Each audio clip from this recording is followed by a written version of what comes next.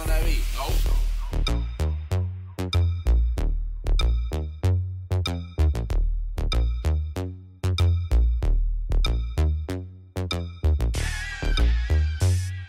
I mean, I got a mixtape coming. Like I said, I got the single out right now. It's called Get Home, featuring Kid and Migos.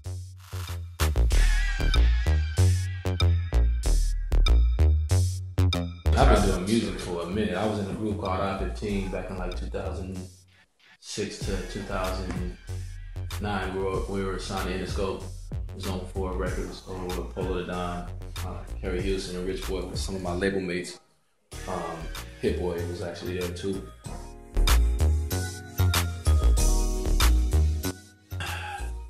When it all changed when I met Timbaland at Justin Timberlake's concert. That's when it really changed for me. He really just inspired me to get back to really trying to pursue it. Because at one point I was done with the music. I was just done with the music business per se.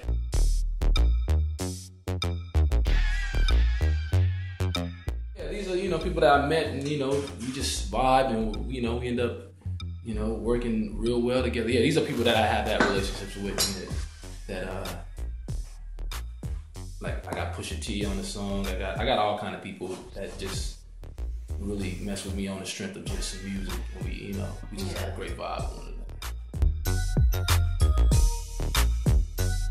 Who you choosing? Ooh, that's a good question. I'm picking Jay-Z. I gotta go with Kendrick. Kendrick? Yeah, I gotta go.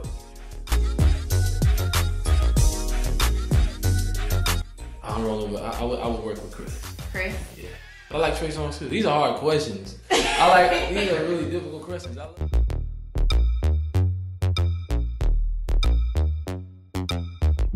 Well, my parents always had music playing on around the house. Like, I grew up listening to Stevie Wonder, Michael Jackson, the Commodores, Jeffrey Osborne, Donny Hathaway, Prince, a lot of music, country music, not even just R&B, country, rap, everything. So I had a lot of musical influences growing up, because we always had music playing on in the house.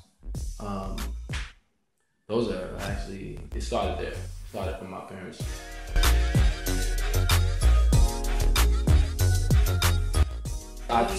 Whoever that is, I totally agree with him. I think R&B is confused. I think it's a bunch of singers because hip hop is so, it's so dominant right now.